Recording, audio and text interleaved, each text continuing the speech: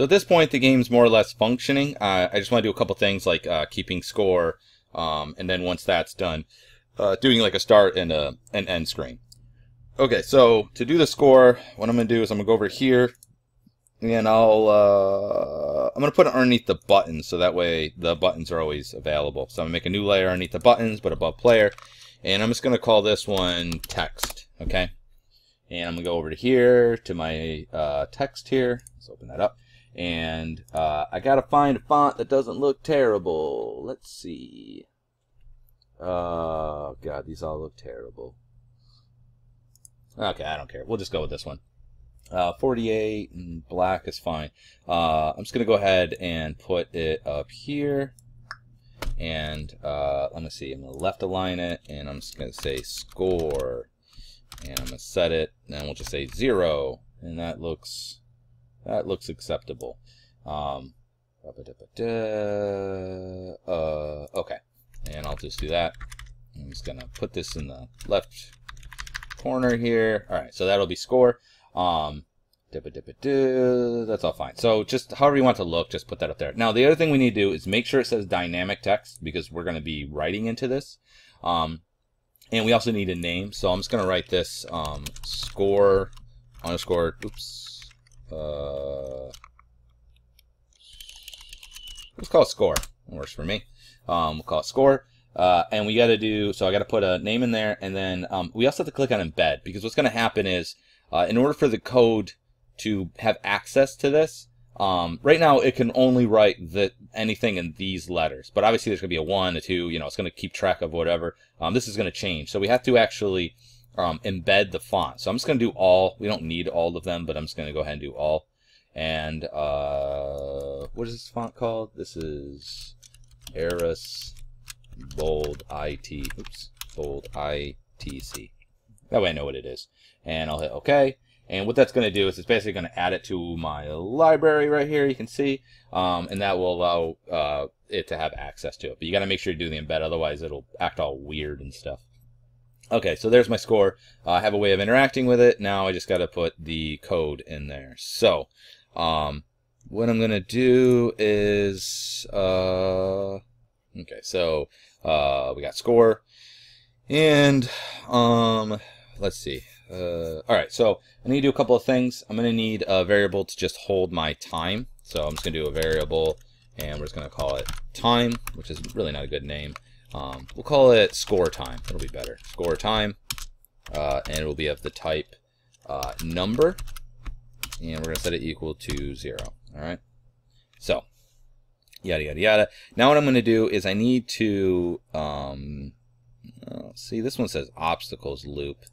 I guess I'd like to keep everything kind of clean. Okay. I guess after this, I'm just going to make another code snippet and enter frame. Okay. You could just add it to this one, but I want to try and keep things clean. I'm just going to call this score counter. Okay, that'll be the name of it. Score counter. All right, and we can get rid of this, and this will be really easy. It's going to be time. It's going to be plus equals. Why does I keep doing that? Plus equals 1/24. Oops, 24th. And then we're going to do time, or it's not time, is it? Let's see. Well, I think I called it score, right? Score dot txt is going to be equal to score space, and we're going to concatenate it, and it's going to be string, and it's going to be time, or actually, yeah, I think I left it as time, right? Is that what I called it? Oh, I called it score time. Sorry. Wherever it says time should be score time. Control C. Sorry about that. Score time. It'll be, that one will still be called score, and this should be called score time. Score time. Okay. All right. I'll just explain it real quick. Okay. So what we're doing is we just have this is going to run every frame, and then I made score time equaled plus equaled 1/24. Now the reason why I did that is that every frame, if you look at my timeline, I'm running at 24 frames per second. So that'll mean that it'll be a score of 1 at 24 frames, because it's going to add to the score time 1/24. So it's going to take 24 of these in order to equal 1. Okay. And then I just did score.text. The text is how I interact with, let me select this. I think it's somewhere in here. Maybe you can't see it. Well, it's how I write inside of this. Okay. Thought you could see it in there. Score.text, and then I'm putting in score, space, you know, little thing, whatever, and then concatenate, which means I'm going to add this to the end of it. And I want to add score time. But the problem is score time is a number, and it's not text.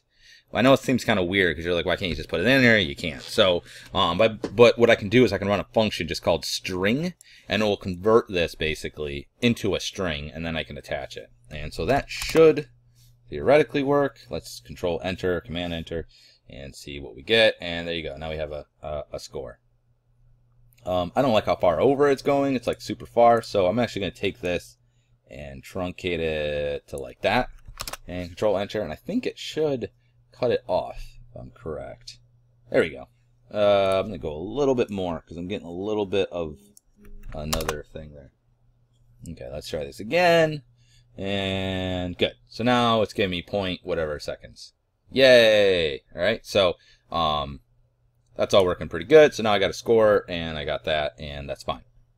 So what I want to do is have the game end. Okay, so I'm going to back this up a little bit. I'm going to go ahead and save this, Control S. So what we're going to do is we're going to take everything we have, and we're going to put it on frame 2. We're going to make a start screen that starts on frame 1, and then the game on frame 2, and then an end screen on frame 3. And that's the lump sum of it. So I'm going to grab this to this, and I'm just going to click, and so this, hold shift, click, and I'm going to grab this and move it over to frame 2. Alright, now we just have an empty frame 1 here. So for this, what I'm going to do is I'm going to do the rectangle tool, and you can do whatever color makes you feel good. I guess I'm just going to put, oh, you know what, actually, I'm going to make a new layer, and we'll just put this as start screen. Oops, I don't need it to be capital. Start screen. Okay. And so everything will be on here. So we'll go like this. That's fine. And just to make it, you know, more interesting, I'm going to go ahead and, where are you at? Cone side run. I'm just going to put this here so that there's something, you know, whatever. It's just the animation of them running. And then we will also put text. So let's see. And I'm just gonna write. What's the name of this game? Oh, I gotta change the color here. Let's go ahead and do it black. And we're just gonna say running cone, I guess is what I'm gonna name it. Okay, and that looks fine.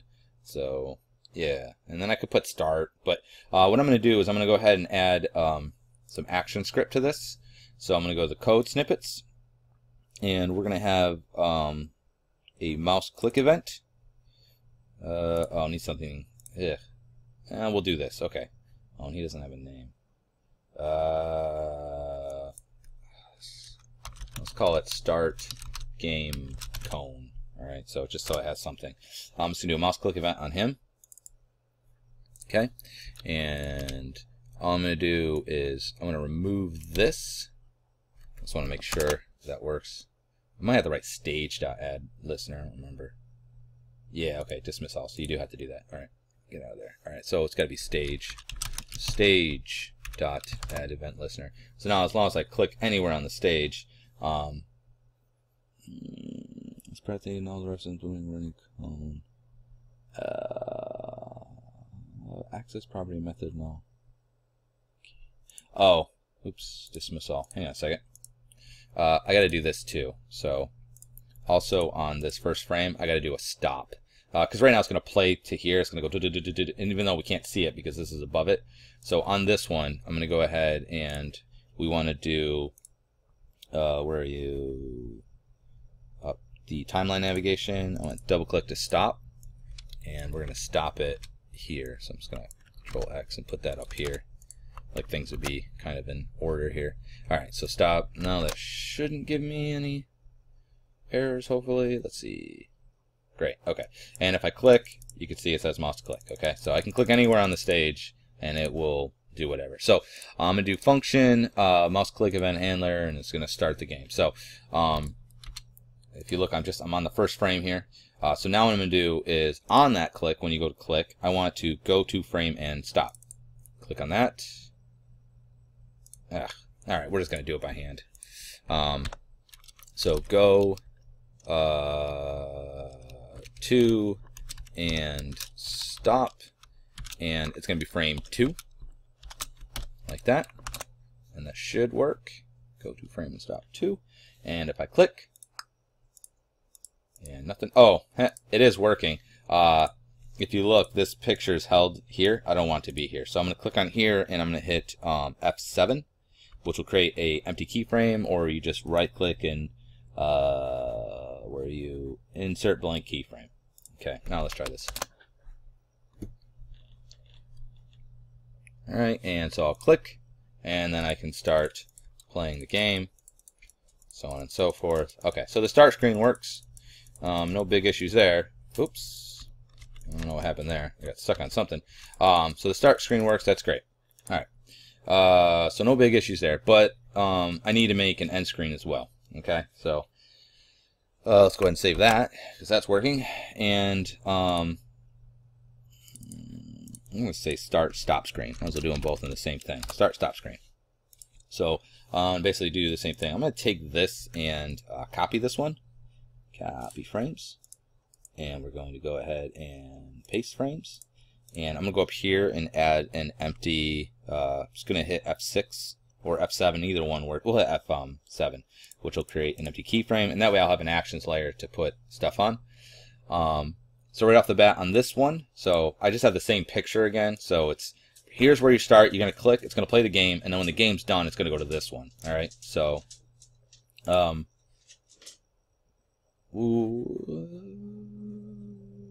this is fine. We'll just leave it like that. I'm going to add the score onto this one too, so you'll see in a second. But we'll call that good for now. But what I want to do is add an action, because right now what'll happen is it's going to go here, and it's going to start right at the beginning again, which I don't want. I want it to stop here. So while I'm on this one, I'm going to go to code snippets, and we're going to stop at this frame. I'll get rid of this extra bit here. Okay. So good. So that'll stop. And then I also want the score to be present here. So I'm going to go to the text here, and I think all I have is the score on it. So I'm just going to hit F5 to extend that keyframe, or to extend that frame. And if you look, it's underneath that one. So I'm going to take this start stop screen, I'm going to put it underneath the text. That way the text is on top, and everything should be underneath the buttons. Okay. So this way the score will stay there. And that will be fine. Okay. So let's see if I do this. I mean, nothing should happen. I didn't do anything really, but good. And then you could play the game and, you know, whatever. Okay. So now I need to have happen is when you hit an object in this one, when we did the hit test, right now, all it does, click on the actions layer here, all it does is it just says trace hit. That's what happens when we hit an object. That's not going to work. So what I need to do is actually have it go to the next frame. So we're going to go to and stop. See, I didn't need to put a stop on there because this is going to say stop. Anyway, go to and stop. And we're going to say frame 3. Like that. Now I think this is going to throw an error because I think the code keeps running, which I didn't want it to, but I think it keeps trying to run regardless. So let's just see what happens. Gotta wait. Let's run into this too, and it's gonna go doop. Yeah, it's gonna give me an error. So what's happening is, it says error parameter hit test object must not be null. All right. So blah blah blah hit test. So the idea is it's still trying to run into things that aren't there. So it doesn't work. So what we got to do is we have to tell these this part here to basically stop stop making objects and stop stop making objects and also stop testing it. Okay, so what I'm going to do is the part, where is it? For variable. Okay, so right here we have this hit test thing. Yeah, so just want to show you something real quick here. If I play and I run into something, what you're going to see is I hit it, and then it crashes, right? You see, you say, oh, looking for display. It's trying to do a hit test. But notice that these objects are all still here. What I got to do is actually see how they keep going. What I got to do is actually keep that from happening. So one thing, first off, what I want to do is I only want this to run if we are on frame 2. Okay, so I'm going to tab, and we're just going to say if current frame. All right. Let me double check something. I didn't do this anywhere else, right? Okay.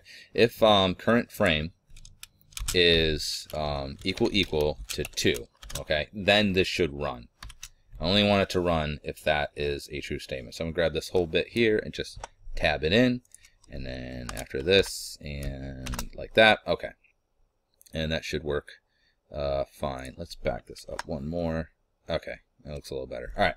So basically, all of this will run only if that's the case. I'm just going to hit Command Enter, Control Enter, just to see, make sure that that's running correctly. And it's still going to crash, but I just want to make sure it's still running. And boom, it is. Okay. Just install. All right. But you can see those keep happening. So what I have to have happen is, in this, if the obstacles hit, I have to actually remove all those obstacles because it's still trying to find them or interact with them. So what I'm going to do is after if it hits the player, I'm actually going to take this whole little bit here, and let's do this just to clean that up a little bit. I'm going to take this whole little bit here, Control C or Command C, Control V. I'm going to paste it inside of this if statement, and then what I'm going to do is in the if statement where it goes to frame and stop, I'm also going to tell it to delete each one of those objects. So I'm just going to do stage.remove child, and the child I want to remove is obstacle underscore the name of the thing, and then the array here. And let me see, obstacle, that's going to go in here, and like that, and then we'll just to clean it up. Okay, so basically, let me take that. Okay, so we have this for loop, and then if it does hit something, what it's going to do is it's going to take each object that's in that for loop, and it's going to run that loop again and remove it. So now what you should see, if I run this, obstacle R, let me see, ARR, oh, it's obstacles. Not bad. Let's try that again. Obstacles. Okay, and if I click on this, what you're going to see is that when it's still going to crash, but watch, they all go away. See how they all deleted? Now, the next problem I'm having is moving direction of key, cone running, blah, blah, blah, frame 39. So if we go up here, you can see what's happening is it's trying to access, I'm thinking this stuff here.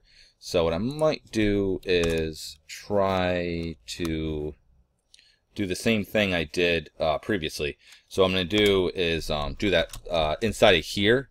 This is only going to run if, oops, not like that, if the current frame, again, is equal to 2. I don't want this to run unless we're in that one. And then I'm just going to grab all this, and we're going to go ahead and tab.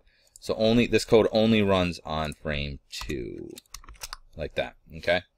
And that will work. So if we hit Control Enter, and if I click on it, and we can run around and what have you, but I'm just gonna hit, you see it's going. Now the other option I'm having is the score, right? So it keeps going up. So we keep winning regardless of that other stuff. So I'm gonna go down here and I'm just gonna do the same thing again. I'm just gonna do if, only if the current frame is equal to 2. And I'm going to grab all the meat of this and tab and then add that, and we'll hit Control Enter. Hopefully that'll make the score stop. Let's see. Yada yada yada. Let's go on and let's see. Boom. There you go. And we still have the score up here. It says running cone. And and if I click, it automatically goes to the other thing because it still has the code from before. I was going to add that in there, but apparently it still works. So we'll go, ooh, I'm good at this game. So good at it. Okay. Now, okay, so I got to 18. So another thing is I could up the difficulty by interacting with this number here. So I made a boo-boo actually. This is it wasn't working earlier, and now I know why. So what we're going to have to do is create a couple variables up top. Because what I want to have happen is I want the cars to get more and more and more. Right now it's always the same amount, which is fine for Flappy Bird. It's always going by this number, but it doesn't work so well for what we're doing. Okay, so what I'm going to do is do another variable, and we're just going to call it obstacle multi for multi, and it's going to be of the type number. And I'm going to set that initially to 25, and you can play around with this if you want, but 25 is already number. And then I'm also going to do a variable just called frame, and that will be of the type int, because basically this is just going to, and I'll set that initially to 0. Obstacle multi is going to be the multiplier of how much difficulty it gets, and then the frame here is going to count what frame we're on, and that literally is just going to be added at the bottom of this. Okay, so what I'm going to do is I'm going to multiply this times our obstacle multi, not 2 T's, right? And then equal to 0. So this will make a lot more sense. Basically what it's going to do is it's going to randomly create a number, right, times the obstacle multiply. So it's going to choose a number randomly between 0 and 25 every frame. So it could be a 0, it could be a 1, it could be 23, anything in that amount. And then it's going to find that number. And then it's going to find the floor of that number. So it won't be point whatever, it'll always be a solid number. And then it's going to say if it's equal to 0. So you have a 1 in 25th chance, but it's random that it's going to happen. Okay, so right now that will work, but what I need to do is I want to make this, I want to change this number, because right now it's 25, so it's 1 in 25. I want to make it so that it's more likely to happen by making that number smaller and smaller, right? If I do 1 out of 3, you know, it's going to be every third frame more than likely, you know, roughly, it will create another object. So what we're going to do is we're going to say frame is plus equal 1, and that's basically just going to count my frames. All right, so every frame gets counted. Good. Okay, so that's just how I'm going to keep track of time, basically. And then I'm going to say the obstacle multi is going to be equal to obstacle multi minus, in parentheses, frame divided by 48. So what that means is that every frame it's going to take off 0.48. So it's going to take off a little bit each time.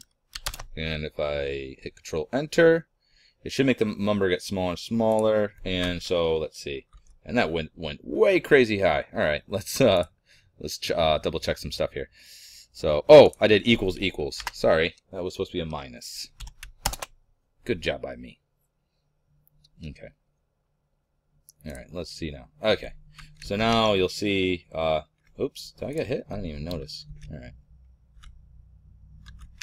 Oh man, I don't know what's going on with that. That should be working.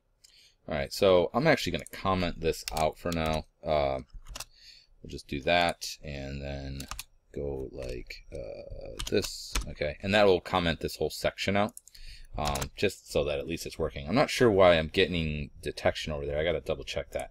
But now anyway, it should work fine, and it should keep your score. So yeah, there we go. So you can see we got a lot in that one. Let's see. All right. Well, anyway, so obstacle. Okay, so we're gonna remove that and just leave this as obstacle multiplier. And then later on, if we want, we can up this. Where are you at? this number over time. Okay, but we'll just leave that alone. And now the game's done. So now what you would do is just publish it to your phone, and it would be working, and everybody would be happy. And that should be it, I believe. So, yeah, so there's your game. So just try to make it look as nice as possible. I don't know why I keep getting these false detections. I gotta double check that. But yeah, there you go.